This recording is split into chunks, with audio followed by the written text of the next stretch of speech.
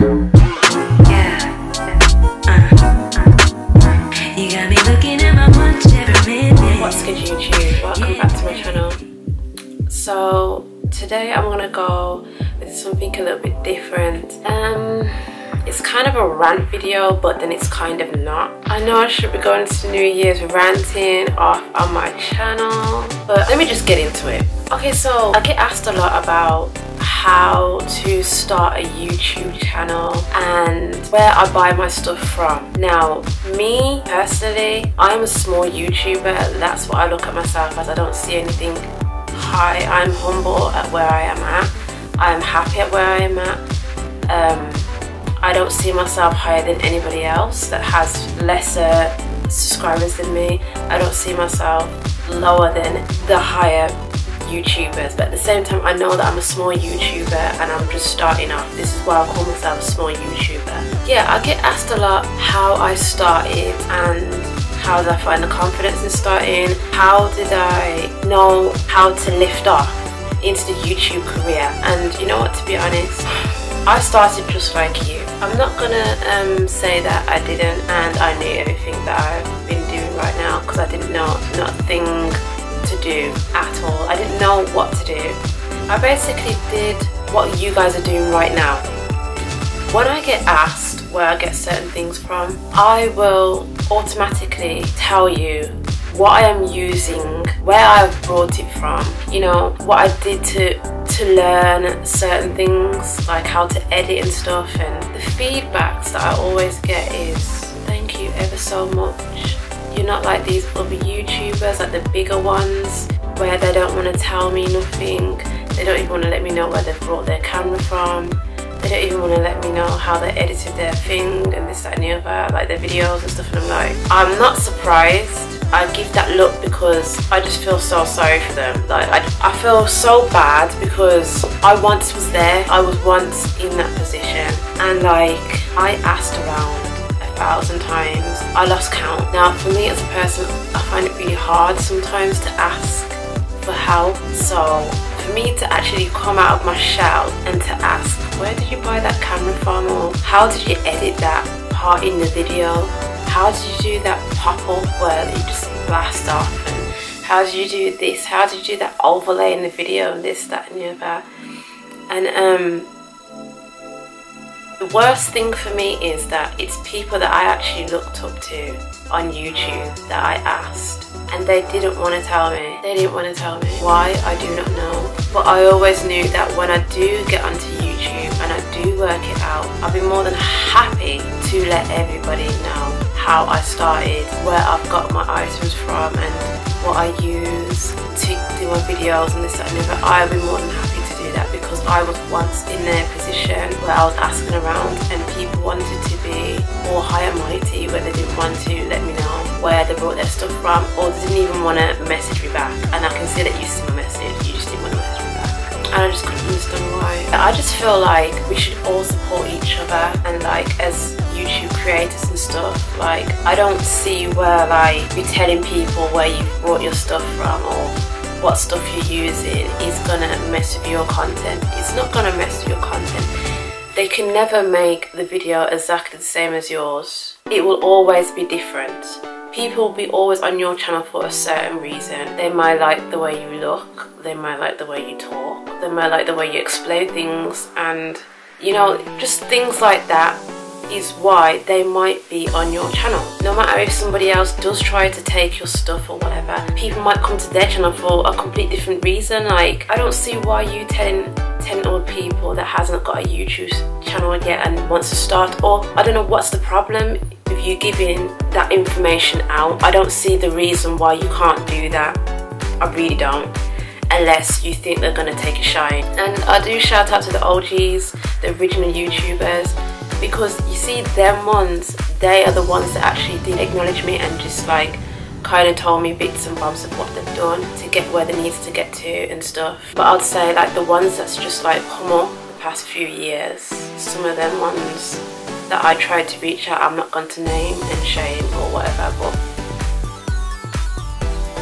I legit the channels because I was just like, wow. I'm not even gonna get into that, just wow. Yeah, like I said, there's people that's come to me and said, oh, I've asked a lot of people and they don't want to tell me where they've got this stuff from and this, that and the other. It's just nonsense to me.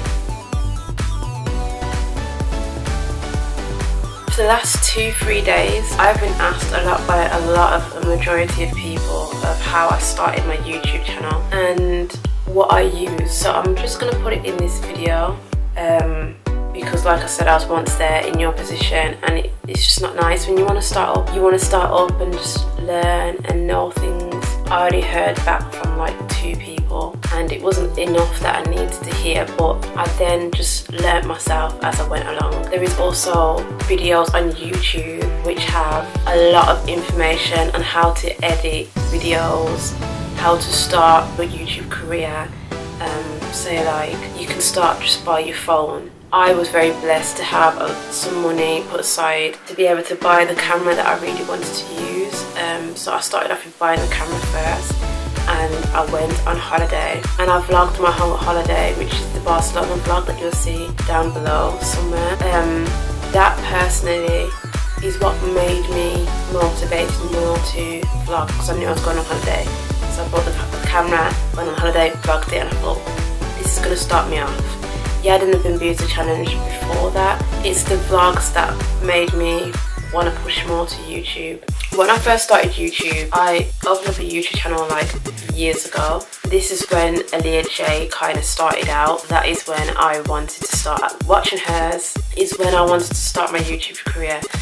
But I got sidetracked so much. So many things came up in my life where I just kept getting sidetracked, and I thought, I don't want to just start and be getting sidetracked. Always remember, when you start, you've got to be really dedicated into this whole YouTube life. Don't just come on here with a half mindset, because you need to keep your viewers there still. Like, you need to keep giving content to keep your viewers there. It is hard, it's not as easy as it looks. Oh my gosh, it is not as easy. I'm not gonna sugarcoat it, but when you work it out, it will become easy. For me, I feel like the editing part is just long. I can do all this videoing. This is cool, like I can do all this. But you see, when it comes to editing, that's when I'm just like, I can't be bothered with that. I would go and hire somebody to edit my videos. When I started up, I only had my camera. I would use a normal lamp and I'd put a daylight bulb in there, and I would have it behind or in front of my camera, somewhere or another, just somewhere where the lighting would be very good on my face. You might have noticed that in my Bamboozle challenge where we first started with the camera and just whack lighting.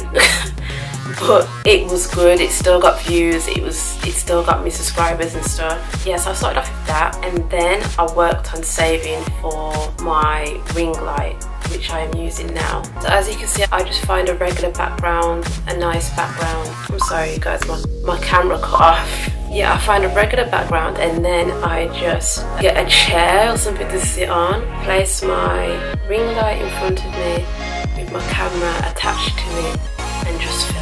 This is the camera that I use, and this is the editing software that I use. They're both easy to start off with, being a new YouTuber and stuff.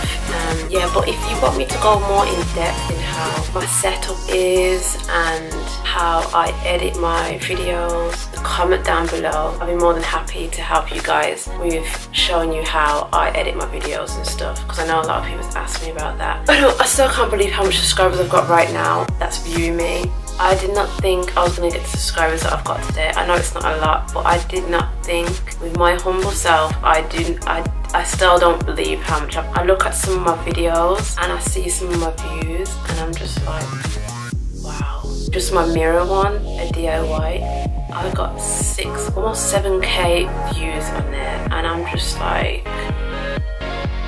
wow.